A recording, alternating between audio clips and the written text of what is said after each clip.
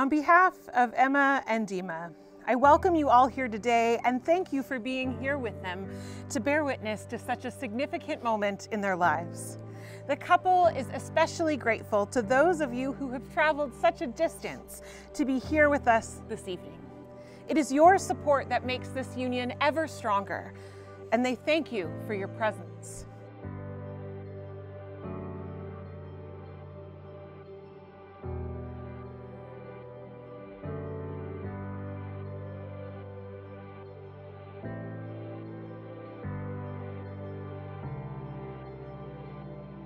Marriage is not a law or a ceremony, but at its core, it is the commitment two people make to move with one another through this life. So when witnessing this ceremony today, we are observing only an outward sign of an inward union that already exists between Emma and Dima. You know, Emma, you look so beautiful today. I think of you, little girl in curls. Now look at you, just stunning, beautiful.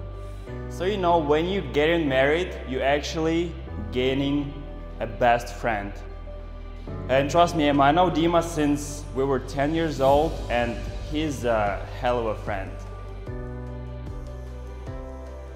We have gathered here today, as you know, to honor the sacred and momentous moment of marriage, the moment when two people choose to live their lives together. But getting to this moment required so many smaller moments, so many little moments that eventually brought us to love, to now, and this wedding. You know, I remember when I used to read to you when you were a little kid. Used to do funny voices, you and Bunny, you know? Bunny, oh, Bunny went with Emma everywhere, you know? By the way, is Bunny here tonight? No? One thing I have to warn you, Dima, you know, she read a lot and then she ended up writing a lot, and every story Emma wrote involved twins. So just be prepared.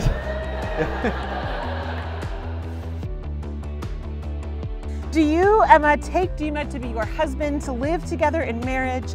Do you promise to love him, comfort him, honor and keep him, in sickness and in health, and forsaking all others be faithful to him as long as you both shall live? If so, please say, I do. I do. And do you, Dima, take Emma to be your wife, to live together in marriage? Do you promise to love her, comfort her, honor and keep her, in sickness and in health, and forsaking all others be faithful to her as long as you both shall live? If so, please say, I do.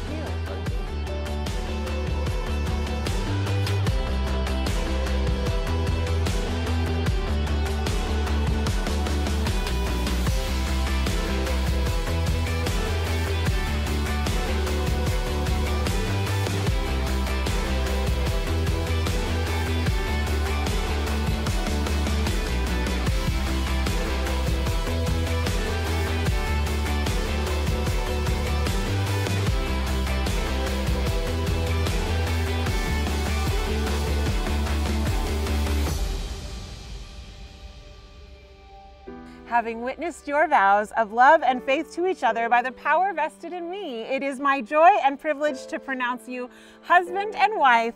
You may now kiss. Woo-hoo!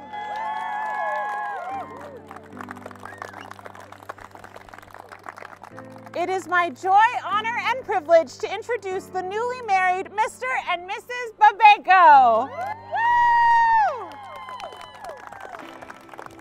Emma and I have known each other for over half of our lives. Sorry. Dima recognizes Emma for the one in a million that she really is. And he knows that when you find someone like Emma, you cherish them and treasure them with all of your heart.